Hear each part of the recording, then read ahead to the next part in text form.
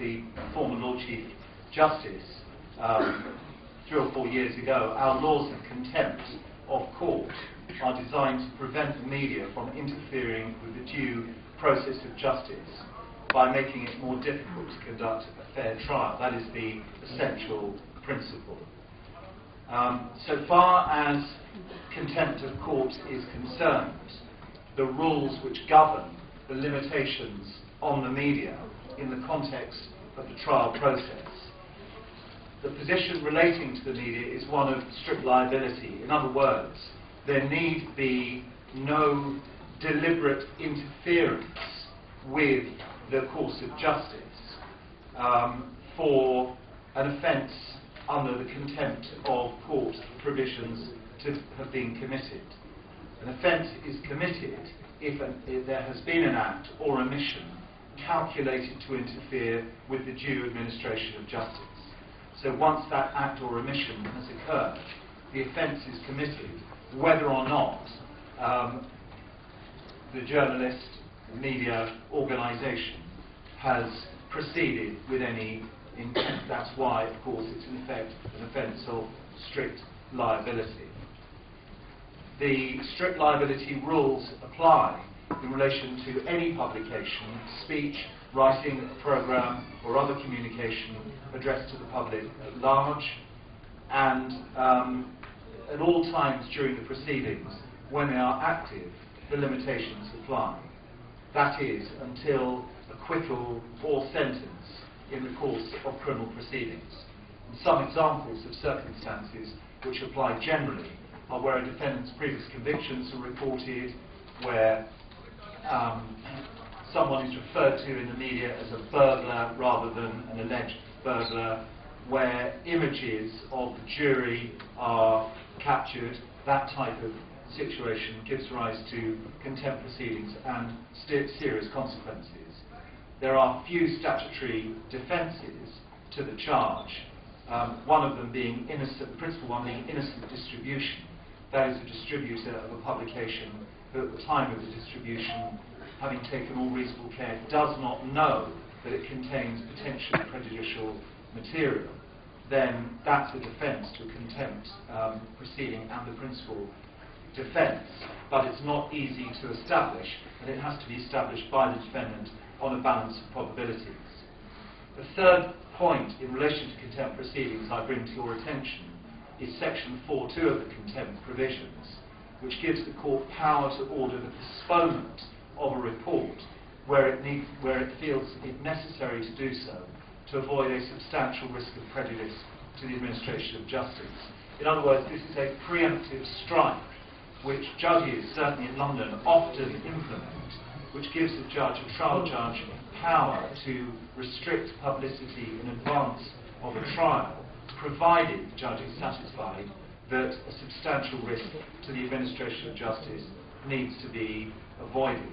And that, of course, is an important inroad to the essential principle of open justice.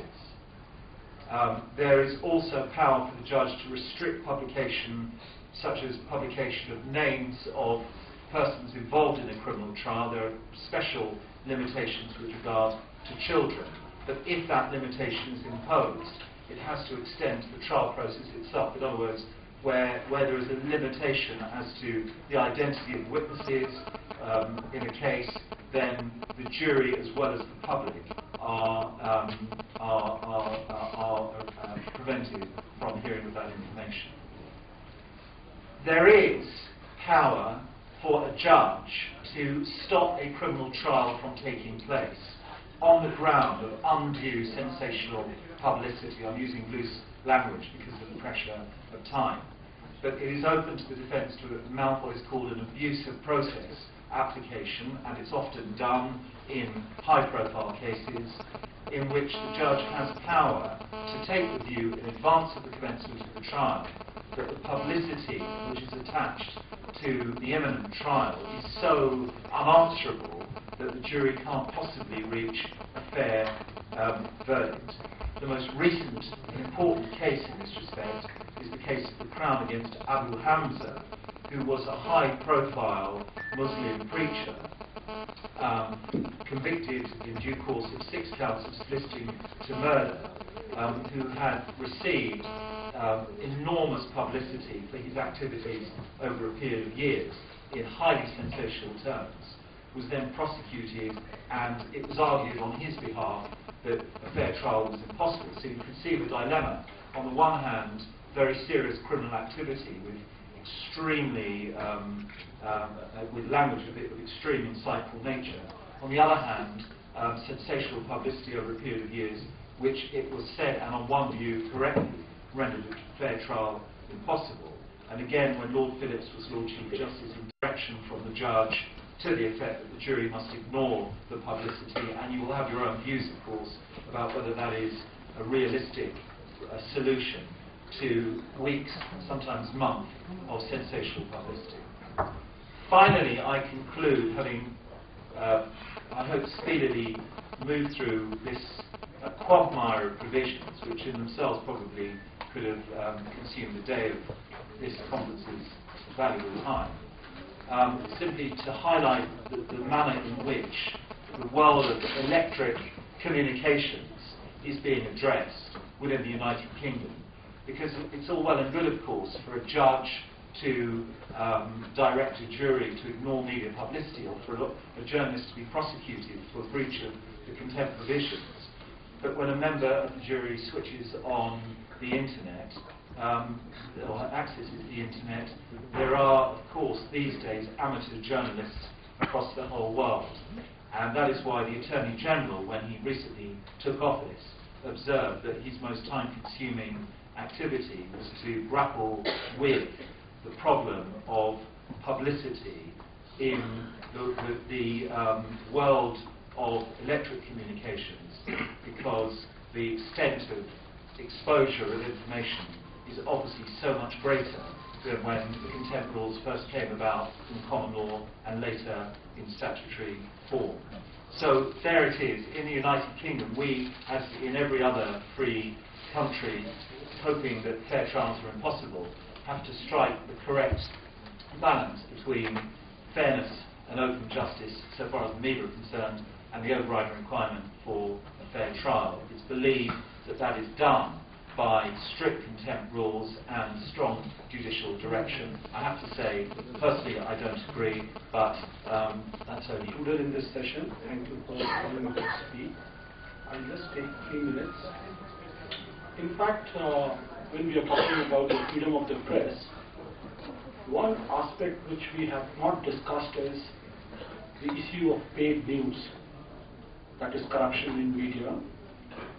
And this is known to the public at large, and there have been cases, and this paid news occurs in various forms, in the forms of ads, and during the election time you have these private channels which are being run by the real estate agents promoting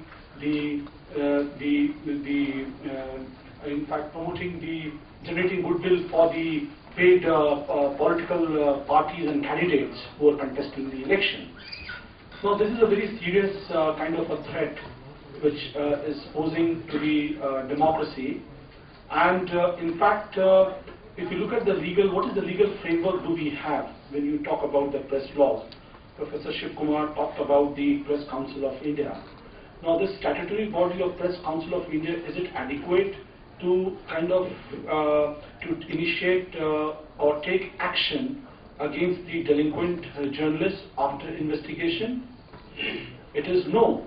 We all know that the Press Council of India is not even a paper tiger. First of all, it just covers the print media. It does not cover the audio-visual media. And we find in India that there is a large proliferation of the audio-visual media. And please remember that it's the audio-visual media, the print media in India, which has the right to criticize all the institutions in a democracy, be it the judiciary, the legislature, the executive. So the role of media is very, very critical and important.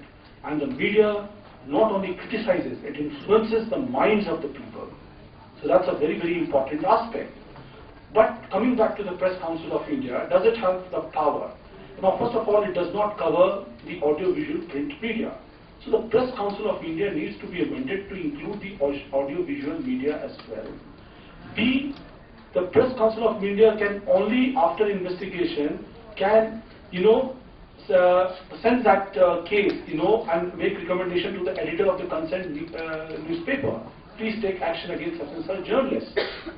Now it depends on the editor what to do.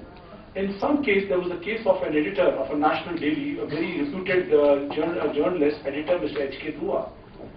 In his case, when the notice was sent to the national daily refused to even come to attend the hearings of the Press Council of India. So I think the Press Council of India needs to be strengthened, both in terms of resources, in terms of manpower, and amending the Press Council of India Act to include the audiovisual print media. B, the power to impose penalty should be with the Press Council of India. This power to impose penalty should not be left to the editors of the national daily. Now, this is a very, very important point which we must keep in mind.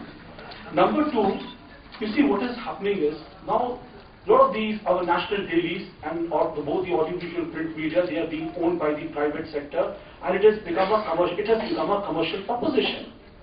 Therefore, the editors of the national daily, we should make a point and we should ask them to please put up on the website their shares, what shares do they own, in which company the shares are owned. Recently, the SEBI has issued directions in this regard to the newspaper that please tell us what are the shares of this company. Quite often, the national dailies get shares of the company and they promote those companies. This is happening particularly with the business newspaper. So it's a very, very important aspect that I think there is a need. In fact, you see, if you have too many laws to regulate the press, this will not be a kind of a good state of affairs. We have to strike a balance. That's very, very important. So I have these 2 points which are very important. And the last point, if you look at the way our journalists function, the way our both the print media, the way it functions, we do not have specialization.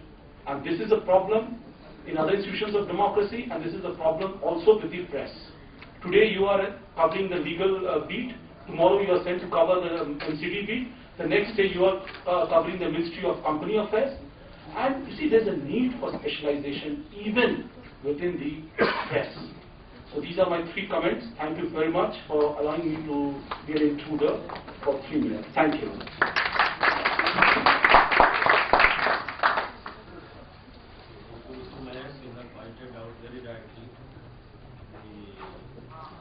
Business practices adopted by the electronic media particularly. One thing I want to not to deliver something, but one thing comes to my mind, which I want to share with Mr. Mahesh and many upcoming scholars of the Constitution, particularly who are here, that so far as a student of Constitution, I have studied the freedom of speech guaranteed in favor of citizen.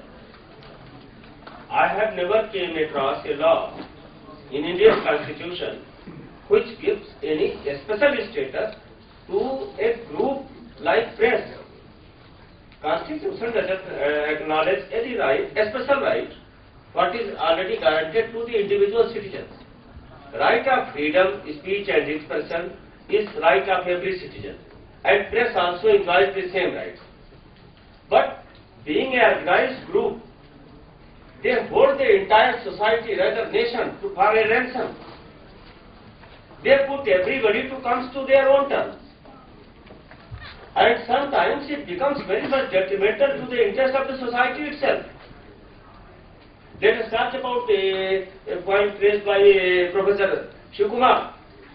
He said that in Neera Radia case, this 2G spectrum scam was exposed by media very rightly, but at the same time these tapes indicates and reveals that certain people in media and certain third-grade people running something,